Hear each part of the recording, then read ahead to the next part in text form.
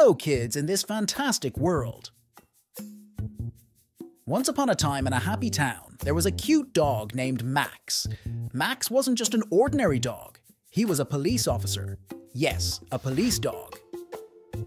Max wore a tiny police hat and a shiny badge on his collar. Every day, he would wag his tail and say, "Woof, woof, time to keep our town safe." One sunny day, Max received a call. "Ruff, ruff, trouble at the park," Max barked. He rushed to the park with his wagging tail, ready to solve the mystery.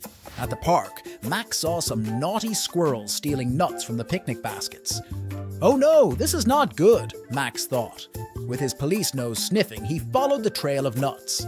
Max barked, "Stop, squirrels! I'm Officer Max, and I'm here to keep the park safe." The squirrels looked scared and dropped the nuts, realizing they were caught.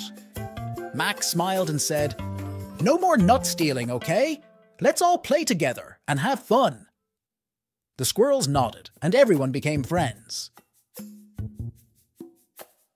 From that day on, Officer Max made sure the town was a happy and safe place for all the animals. Whenever someone needed help, they knew they could count on Max to save the day.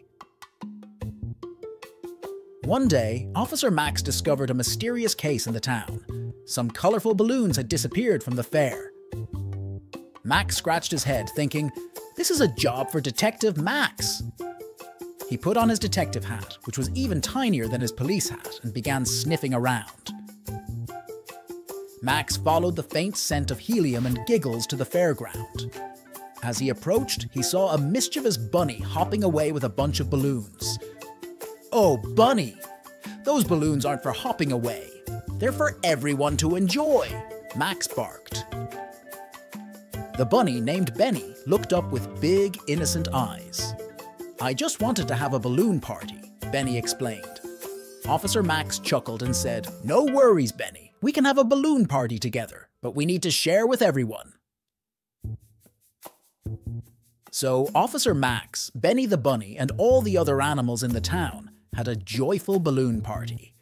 They danced, played, and laughed together, creating a magical moment in their fantastic world.